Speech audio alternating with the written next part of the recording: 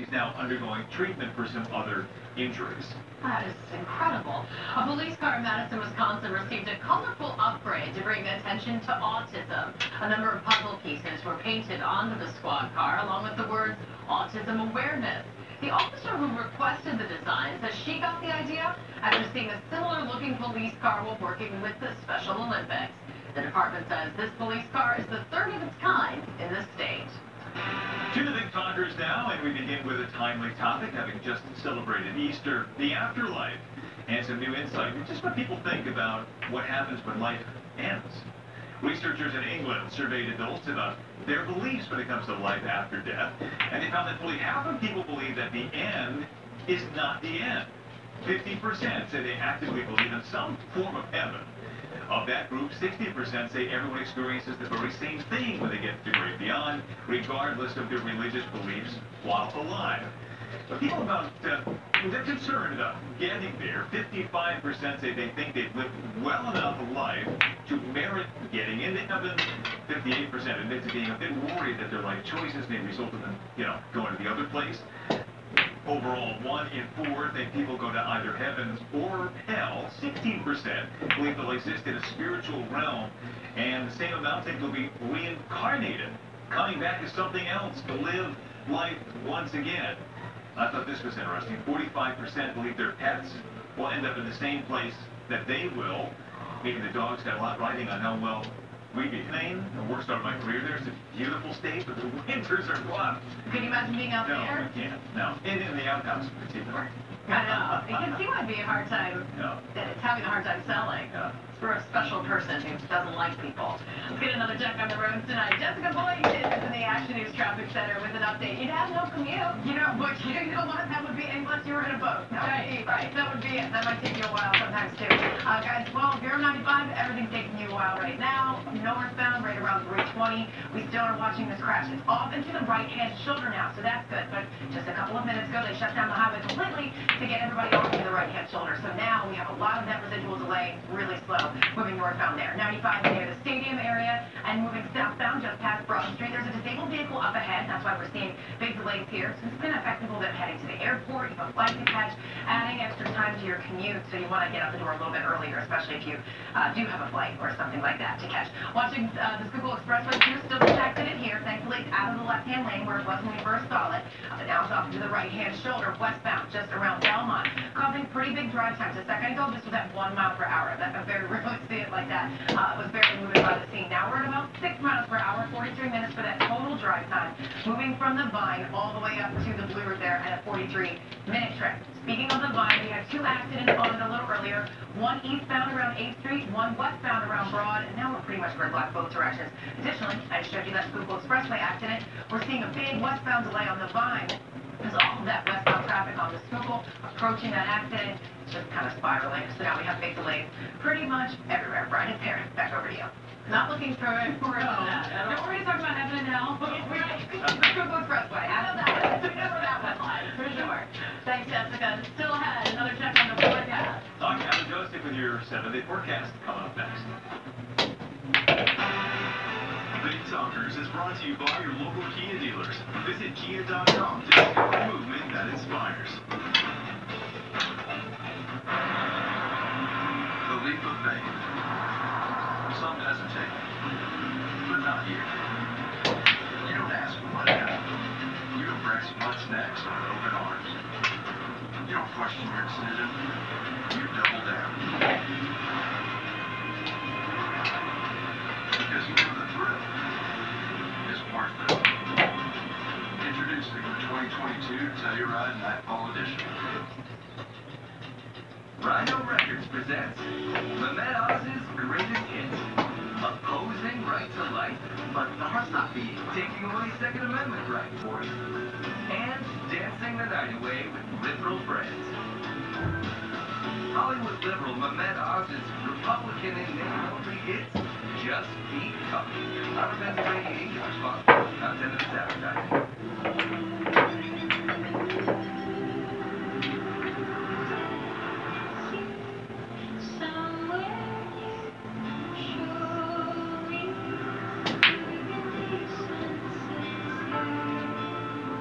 Let's fly.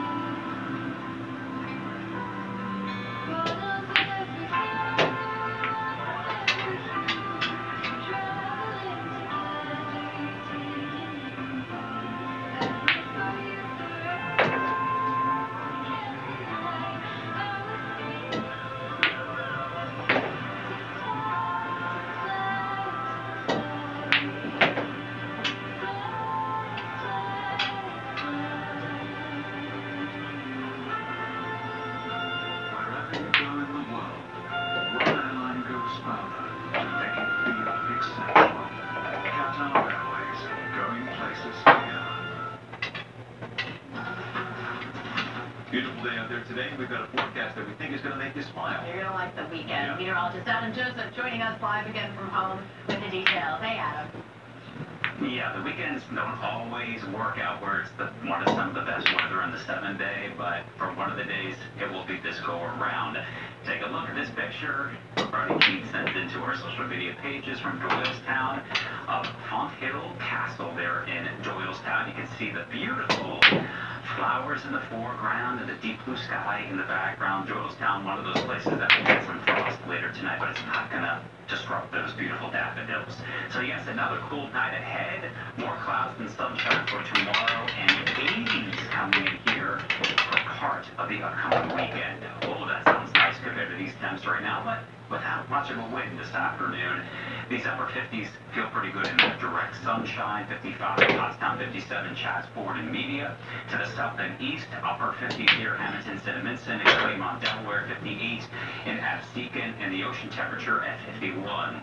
As we look at the calendar here for the month of April, now at the end of last week when we got to that Saturday the 16th, we were running close to 3 degrees above normal for the month. We put a big dent in that the last 4 days with highs in the low 50s, lows in the 30s. So basically the month evening out to near normal at this point. Satellite radar high pressure with all that sunshine, and there you can see that change coming in for tomorrow. That rain will fall apart for the most part, but more clouds will be coming in with the warm front during your Thursday afternoon. For tonight, mainly clear and some frost in those northeastern Wednesday up next week. The exclusive weather 7-day forecast, 66 not as bright tomorrow, little sunshine in the morning, clouds in the afternoon, 72 beautiful Friday, a dip in Saturday with a cooler wind and clouds, 80 a big jump with sunshine Sunday, 70s to start next week, and nice a few showers Tuesday and Wednesday as those highs, I should say, drop back to 60 on Wednesday. So we're seeing that ups and downs, and that is not going to stop over the next 7 days. Spring around here, I guess. Okay. Adam, thanks. And then more action news coming up right after this. Do you dream of having a new, more stylish shower to relax in? Are you sick and tired of climbing over that old, outdated tub just to take a shower, but you don't know where to start? Well, Rick is here from PJ Fitzpatrick to help out. Rick, what is PJ Fitzpatrick doing for our neighbors right now? Mark, the first step is we come to your house for a free in-home design consultation and walk you through all the options. We've been helping people get the bath of their dreams for years now. We're really the local experts at tub-to-shower conversions. Well, that's great. So what are some concerns that your customers have? Or why are people deciding for you? One of the big concerns is safety. Did you know that the bathroom can be one of the more dangerous rooms in your home? And most falls occur getting in and out of the shower. Oh, wow, really? Yeah, safety should be a concern at any age. But accessibility is really important for folks who want to maintain their independence and live in their own homes. So what are some things people can do to make sure they're safe when they Maybe you want to convert your old tub into a shower with a low threshold, one that's easy to get in and out of. You'll get slip-resistant floors for safety. In our region, in fact, in America, just 30 minutes outside Philadelphia, you'll find Chanticleer. It's part of America's garden capital. Action News photojournalist Tom Haas takes us there. Just tranquil, and somewhere supposed to civilization, just be at peace and where I am.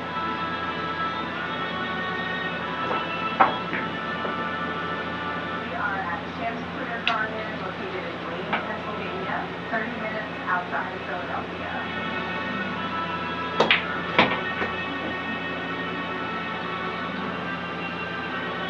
So we feature 35 acres that guests who are interested in gardening or love flowers or nature or the outdoors can come and explore. It's a hidden gem to us in that we have been coming so often and can see, that it's just so pretty and the flowers and the improvements that they do every year. So Chanticleer is proudly part of one of 38 gardens in the region. We participate in garden tourism efforts to raise the awareness of all the amazing gardens we have here. It's called America's Garden Capital. And we have this amazing passport, which is free and available at all 38 gardens. Every time you visit a garden, you can acquire a stamp. And once you get all 38 stamps, we have some special prizes for those folks. Our color gardens in this impact, environmentally, economically, and we just want to make sure that the people in this region are really tapping into all of the great resources that those gardens provide. Anything we can do to make it a great visit, that's what I think helps bring people. That was great. I needed that. I